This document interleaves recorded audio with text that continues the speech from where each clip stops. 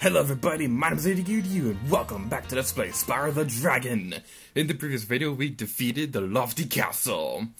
We defeated the actual tower, or we defeated the actual castle itself, we didn't actually beat the level, we beat the tower. And my intro did not make any sense, but anyway, welcome back to Let's Play Spyro the Dragon. In the previous video, we conquered the lofty castle, and today we're going to be conquering the haunted towers. This is my favorite level in this entire game because it has a really fun gameplay mechanic. I'll be demonstrating over the course of the level because it's gonna be in the gameplay for the level. That was a really well constructed sentence, if I do say so myself. Obvious sarcasm is obvious. This level, what I really like about it, first of all, I want to point out this really cool detail over here, how the enemy is like chasing the fairy, but we can destroy the fairy. Not destroy the fairy, we can destroy the enemy. Bleh, I can't talk right now. We can destroy the enemy, and we can rescue the fairy, and now we have ultimate firepower for a limited time. Get it? Because he's a dragon and he breathes fire, so it's firepower. My puns are stupid, I apologize. So anyway, we're going to be conquering the haunted towers. This is my favorite level in the game. Those knights over there, they cannot be defeated by either your fire or your charge attack, but they can be defeated with super fire. But you have to remember the super fire power thingamajigger, it has like a limited time on it, so you have to go back over to the ferry to get the power, and then track down the knights and defeat it before your firepower runs out. This is a pretty cool level. I really like it. It's a big reason why this is my favorite level in the game. But not only that, but the music in this area is also pretty decent as well. It's not like Lofty Castle good, but it's still a pretty decent level. And I just died. And there's a sun on the bottom of the world. That doesn't usually happen. And I have to fight the bad guys too. Don't throw grenades at my face while I'm trying to talk. You can do that after I'm done talking. No, you can't. That'd be very bad. So yeah, you have to defeat the knights throughout this world with the super awesome power of unlimited firepower. So that's basically it.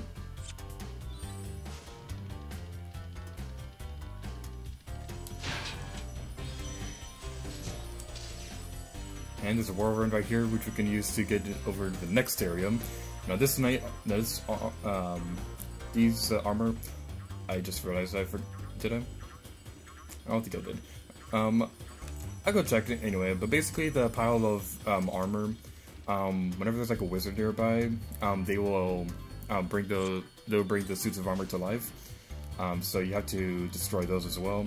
The first armor in the second area in this level, we can't actually do anything about it until later in the level. We probably could if we're fast enough, but I am not fast enough to do that. Yeah, we're gonna have to wait on that one. But we can't. What's unusual is that we can destroy all the other armor, night armor things with the limited range. It's gonna make sense in a minute, but basically this is the only pile of armor that we cannot destroy until way later in the level.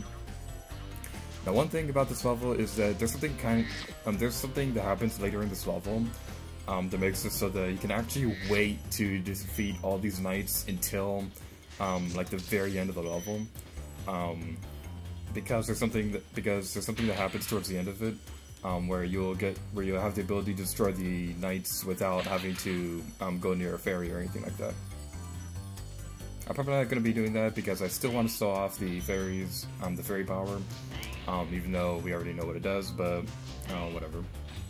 The next fairy is over here, so let's go over there and get unlimited firepower for a short time. So that's going to be like a news thing for this Let's Play where I can do catchphrase or whatever. I hope it isn't, because I know that joke would get old super quickly. Okay, I'm gonna wait to get the rest of the knights over there until later in the level. Once we have that super awesome power, they'll show off later. Hey Spyro, all dragons know there's magic in a fairy's kiss. See what it can do to your power of flame. Dude, this isn't the first level where this appeared, and you're just now explaining the super awesome power of a fairy kiss. That's it is just weird. They would have been a lot more useful if he showed up in like I think it was the high caves where they first appeared. But still, that would have been a lot more useful if that dragon appeared there rather than here. But anyway, there's some more gems around this castle that we can go rescue. The unusual thing is that, well, it's not really unusual, but when I first played through this game, I had the mindset that there was something on top of this castle, because throughout the rest of this entire game, it was like the common thing for you to be able to go to areas that you wouldn't think you'd be able to explore. Well, I thought that we can get on top of this palace right here because it's an area that you wouldn't really think you'd be able to get to. But that is not the case at all. We can't do anything about that castle. We can't get to the top of it no matter what we do. I don't even think you can. I don't really think there's anything up there anyway if you try hacking the game, but yes, it's so weird of them to do that. Curse you, game designers. Whenever I do that, where I'm like, curse you, game designers, or whatever it is that I'm jokingly cursing, I always like legitimately stick my fist in the air, or something like that. Next thing we can do is that we can get to the top of this castle using the whirlwind to climb up the stairs. But because the stairs are too big, we have to jump on it, and I just fell. I fell down the stairs, literally. That was a dumb joke. That platform you saw off in the distance, we're not going to be able to go over there for a little while. Well, actually we can get there right now, but I'm just going to be doing that later once we get the other gems in this area. But this area right here, this is one of the more not really the most complex. That ward, that goes to the treetops for having the most complex supercharged jump. But this one is probably the more difficult one because most of the time you cannot actually see where it is you're going, and you have to be very careful about where you're jumping beforehand. Don't worry about trying to use a supercharge to get through those doors, at least for now, because there's a fairy that'll give us the power to destroy those in a minute. Hold your horns! Here comes Spyro! Patience, little one. You'll soon have the opportunity to battle the one who matters most. Nasty Nork. Spyro the Dragon was talking about himself in third person. Lady Gear Ryu does not like it when people does that. That's weird. Whenever I like watch a movie when somebody talks about themselves in third person, like for example, How I Met Your Mother, whenever Barney like talks about himself in third person, I'm always like, that person's talking about himself in third person, and it's just something I like doing. So when Spyro was all like, "Here comes Spyro," that's what that made me think of. But anyway, we can now use the fairy to destroy those crates, but we are going to be needing to use the supercharge to get through those areas anyway. But it's probably a better idea to knock them down before you do that. There's one more treasure chest that we can destroy. Hopefully I can do that before our power runs out. Come on. Yeah! Awesome. Fear me. Fear my abilities to do things under a time limit. That's why I love Majora's Mask so much, because that entire game is under a time limit. I swear, they need to make another Zelda game with a time limit. Like, I know a lot of people didn't like Majora's Mask because of that. Because there's a 3-day limit, but the thing is with that game, that time limit doesn't actually really matter that much because they have a song that resets the time limit, and it gives you more than enough time to, and the time limit in that game gives you like more than enough time to, what is that I'm trying to say? The game gives you more than enough time to do everything you'd want to do in a time cycle within a day, like complete a dungeon or complete a side quest or anything like that. So I guess I can understand why some people didn't like that. Like I do understand how people didn't like that when combining that with the game's save system. But the time limit in that game actually made that game more fun for me because you felt the pressure of having to complete it within a certain time. Like, okay, I only have this much time to complete this dungeon. So that's something that always stuck with me whenever I played through that game. There was like that added sense of thrill and exhilaration of trying to beat the boss of a dungeon. within the 5 minutes that you have left to beat the level. So I always really loved that about Majora's Mask, and I actually really do hope that they make another Zelda game with a time limit. Like, not an entire game like that, but like have some form of a time limit within a Zelda game. Hopefully they don't. I actually don't really think they will do that with Zelda U, and a part of me doesn't want them to, because I just know that with a huge world like that, if you only had like half an hour to get from one part of the map to the other half, and if the world really is as big as they say, that game would be so difficult, and it would really be annoying to have to go all across the world to search for something, and then you run out of time, and then you have to go back, and then you have to start all over again. That's actually a big reason why I'm not that. Well, I do love Wind Waker, but there's this one part where it's a side quest, so it's not like it's absolutely essential to the story.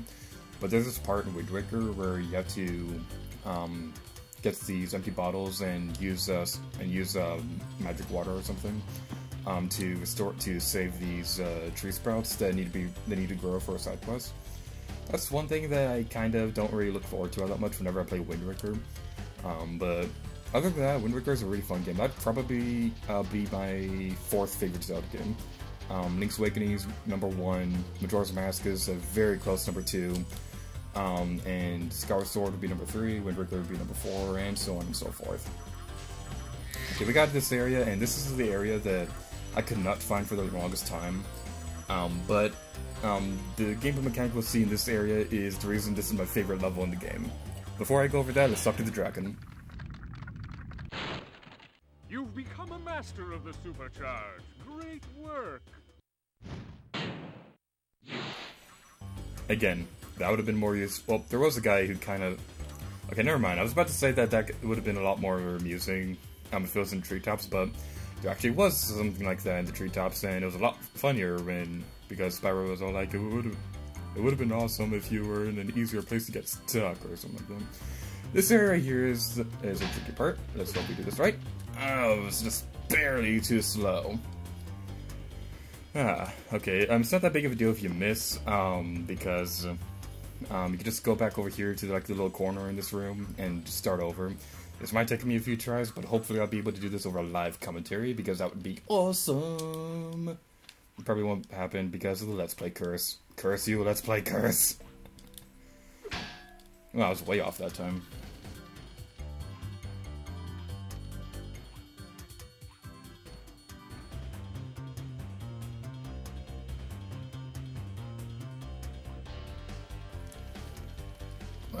Yes, we did it! Yeah, we defeated them all! And now, we can go inside here, and there's a special fairy that, if memory serves correctly, only appears in this level. So, let's talk to the fairy. And now we have unlimited firepower! And not just unlimited firepower, it is unlimited firepower. There's no time limit. We are like this throughout the rest of the level. This is what I meant earlier when I said that we could actually ignore all of those night enemies, and we would be okay. Now, you're not invincible by enemies when you're in this form. You can still die from getting attacked by enemies, and you can still die from falling off ledges. But this gives you the ability to destroy the knights without having to like kiss a fairy, because that one fairy is apparently like so awesome that you only have to kiss the fairy once to get unlimited firepower. So yeah, that's basically it. We have unlimited firepower. And like I also said, you could also like completely avoid the enemies until you get this form. Because I actually do recommend doing that. To wait until you have this ability before you do anything. Now, it might make it a little bit harder to progress the level, but I do recommend that because it makes you feel unnecessary epic and things like that. Let's destroy the next couple of knights, and the last ones are over here, I think. Let's hope I'm right. I think I am right. And I am way off for the second time in the Let's Play. And I have to track those Okay, again, the music changed mid-level. This is not the song. This is not the song the user plays in this level. This is a different song. Okay, that's very weird that the game's doing that. I don't know if it's glitching or anything, or if this is something that I just never really noticed while playing through the game normally. Hopefully it doesn't keep doing this because I did like this song. Like this song and Lofty Castle are my two favorite songs in this game. But still, hopefully it doesn't keep doing that, because that would be very weird. Okay, after a few minutes of searching around, I found that there was a treasure chest that I completely forgot to get. I think these are the last gems. I am hopefully right. Let's hope I am right. I think I am right. Hopefully. Maybe. Maybe. Yes! We got all the gems! I'm just gonna double check that I got all the dragons as well. Yes, we did. So now we can leave this world. It kind of makes me sad because this is my favorite world in the game. I do love the gameplay mechanic and like just the general atmosphere of this level. This is really a highlight for me whenever I play through the game, but now we have to leave it forever. Goodbye.